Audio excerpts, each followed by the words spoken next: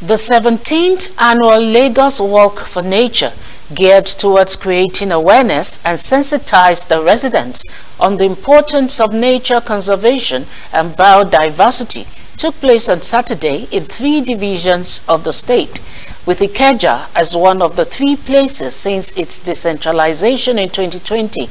Government officials, environmentalists and their partners on conservation of the environment gathered at the Ikeja Local Government Secretariat, where they took off. They carried out the Walk for Nature exercise, which passed through the Ikeja under bridge, enlightening the citizenry on the importance of environmental protection and conservation before turning at Allen Junction and back to the starting point.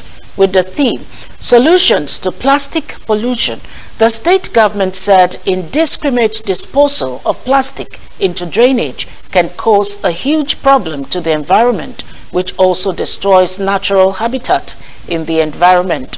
Conservationists implored residents to recycle plastic after use in order to prevent pollution and flood.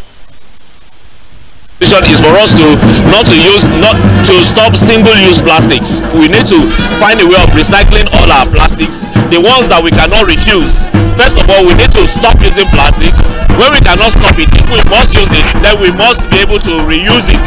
And if we cannot reuse it, we'll see how we can upcycle it to use it for other things that we'll be able to change the use that was originally meant for. For instance, some plastics can be changed from PET bottles into different use that we can use for, as we can see many people doing. And we call on people who have innovative ideas to be able to join us to see how we will be able to change the use so that we'll not be having plastic pollution around us. The government alone cannot take care of the environment alone. We need everyone to be involved, every citizen. It is the responsibility of every one of us in Lagos State and in Nigeria to care for our environment, for our collective health and also for our collective wealth. The government cannot do it alone, and that's why we look for every opportunity to partner with stakeholders like Nigerian Conservation Foundation, like our sponsors.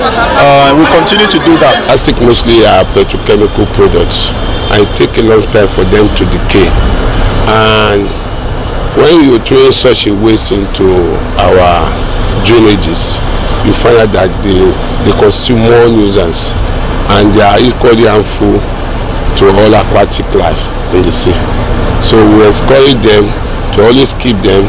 They are recyclable, they can still be reused. We have to preserve nature by not disposing our refuse just on the streets. We have to put it in the dustbin, and we can recycle some plastics. Not all plastic we have to throw away. There's some plastic we can recycle and use them for something new. We can use plastic